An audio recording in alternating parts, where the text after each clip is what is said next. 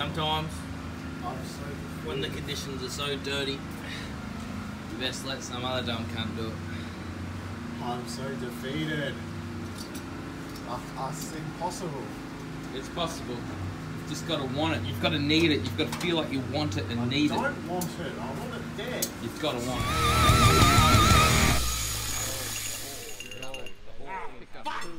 Every now and then I get a real cool job and I get to rip out something old and see how the blokes did it back in the day. And today was no exception. I reckon this was around the era that the solo men were kicking around, you know? Working hard to be a solo man. You're gonna take the lead and make the others.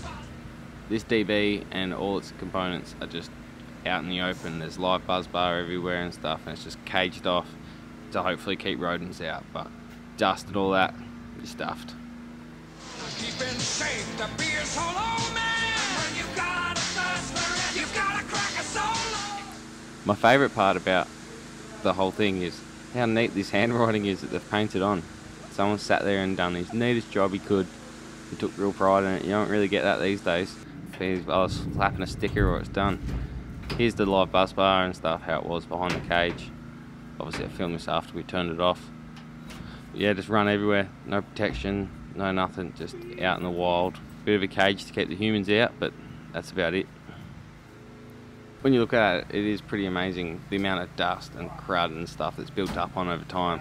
And to my knowledge, this one hasn't blown up, so it's just pure luck. You can see why we don't do it this way anymore. But it's just amazing, just cable after cable out in the open, all the joins, all the everything. Look at this. This has got to be the best conduit support system I've ever seen. They've literally just hung chain to hold up old broken bits of conduit to get the cable where it's going. Just hanging from the roof. Absolutely no support whatsoever. It's fucking unreal. It really is. But it's getting the job done so no one cares. Look at it.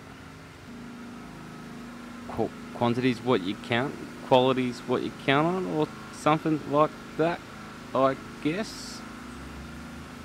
About a blast from the past, I've never seen one of these joints live out there in the wild. We learnt how to do them, but I've never actually done one. We've just had connectors, terminals, whatever you need. But they're quite impressive to see. The time, just the time, not worth it. I love how much this old girl ran back in the day. You can just tell by the kilowatt hours how many amp hour batteries it would take to run your Makita off it. The old spring-loaded contactors in these switches still work really well. This one just clicks straight in like a flash. In and out. Works really well. Over here, not so good. You can actually see on the window there the molten magma, the smegma of molten copper as every time it's been tripped.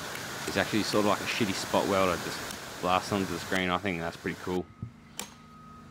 Even if you don't notice the molten smegma on the window screen, you can tell by the limpness of the handle that it didn't have much longer before it either just welded shut completely forever or just stopped closing, some sort of switch malfunction. It didn't have long left in it, you know. Nothing left to do it but to get to it, so we slinged up the new board and we lowered it down on.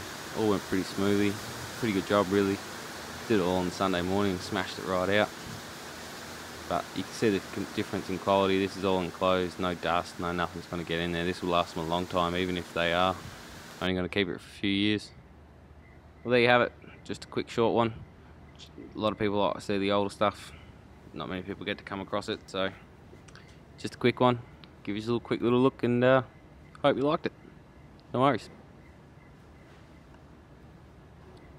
Catch you later.